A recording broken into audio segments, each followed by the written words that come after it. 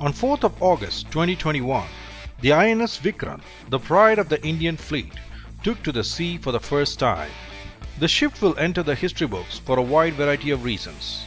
The Indian Navy had launched many ships in the past. So what is so unique about this ship? Let's find out.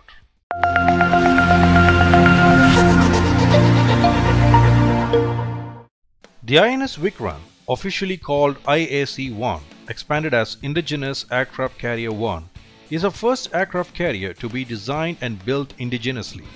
This is the largest ship to be designed and built in the entire history of the Indian civilization. By launching this aircraft carrier, India joined a select list of 5 countries to have this capability.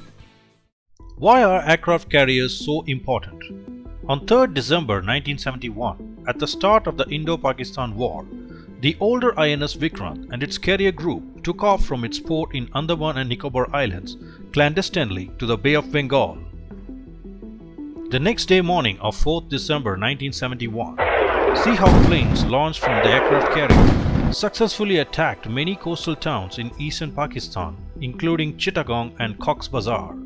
The continuous air attacks from the aircraft carrier later destroyed the Pakistan Air Force capability to retaliate. The naval blockade later brought about by the carrier group resulted in total surrender of the Pakistani forces, and the state of Bangladesh was born. The INS Vikrant has a length of 262 meters, which is 2 times longer than a football field, a beam of 62 meters and a height of 59 meters. It has 14 decks and has a displacement of 45,000 tons when loaded. It has a top speed of 28 knots. It is designed to have a range of 8,000 nautical miles. With a crew size of 1,700 sailors, it is a floating island. It features a stow-bar configuration with a ski jump. The aircraft carrier is conceptualized to carry 30 to 40 fixed-wing aircraft and 10 helicopters. Indian fighter jets like the Rafale, the Sukhoi 30, the MiG-29s and the Jaguars have an effective combat range of only 550 kilometers as shown in the circles from their respective bases, so the vast majority of the ocean is left unprotected. Hence, an aircraft carrier, which is a mobile air base, provides a much needed air cover for the maritime security.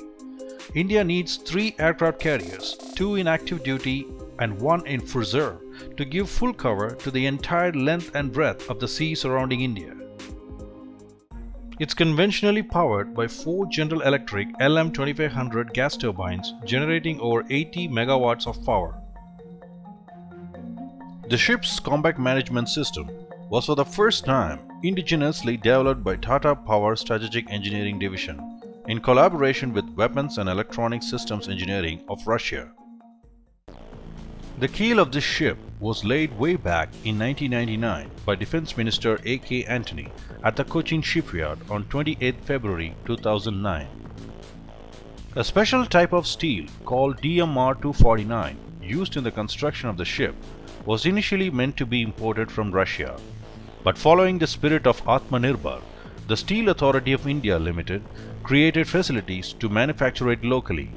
In total, 26,000 tons of 3 types of special type of steel for the hull, flight deck and floor compartments were manufactured in India. The main switchboard, steering gear and watertight hatches have been manufactured by Larsen & Toubro in Mumbai. The high-capacity air conditioning and refrigeration systems have been manufactured by Kirloskar Group in Pune. Most of the pumps have been supplied by Best and Crompton. The gearbox was supplied by Elecon Engineering. The total cost of the project is roughly $3.2 billion. The Indian Navy plans to build 2 more aircraft carriers of this type, so that 2 of them are in active duty at all times and 1 is kept in reserve. The Indian Navy has still not decided on the type of plane to be operated from INS Vikrant.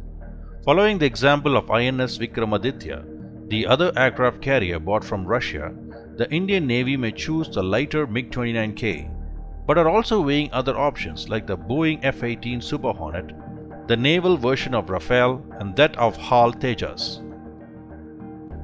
With regard to the helicopters, the Kamo Ka-31 will fulfill the airborne early warning role and the Westland Sea King or the Sikorsky MH-60R will provide the anti-submarine warfare capability. The INS Vikrant self-defense armament include VLS cells consisting of 64 Barak surface-to-air missiles with a maximum range of 150 kilometers, 4 Autobreda 76mm dual-purpose cannons, and 4 AK-630 close-in weapon systems. By launching this aircraft carrier, the Indian Navy has shed the image of an importer's navy to that of a self-reliant navy.